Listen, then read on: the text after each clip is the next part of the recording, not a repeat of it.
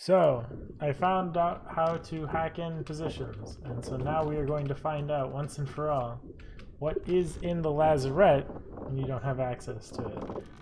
So I'm using Cheat Engine. I'm using a really hacky way of doing this, but if it works, it works, so I'm not asking too many questions about that. Changing the value to 12.9. Alright, so I've changed a bunch of values to 12.9, and this is the Lazarette.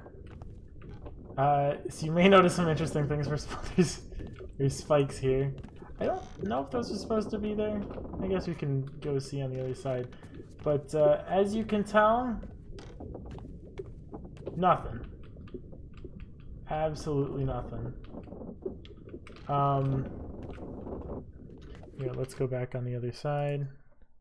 Change the record value to 7.4, right? Oh yeah, those spikes are totally supposed to be there. That's rad.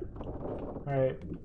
But, you know, even if I thrust myself, I don't know, let's go, like, even deeper with changing the record value to 14. Scan. Oops, sorry. Oops. Now, inside, like, these parts, no. There's nothing here. If I had to guess, it's very, very similar to how... oh, what is that?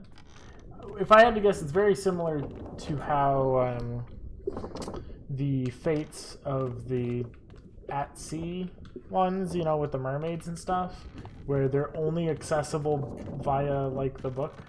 So I don't think there's terribly any interesting use to be gotten out of doing that. But there are some other things you can see. Like that crate, that's cute. But no, there's nothing in the Lazarette. I'm gonna go sneak up on the Swainy boy over here and see if I can catch him off guard. Did he not exist? Am I lower than his position and that's why he's not loading? Oh, hot dang. Alright. Anyway, in conclusion, even if we could find a way into the Lazarette early, it would not serve any particular purpose because there is nothing in the Lazarette early.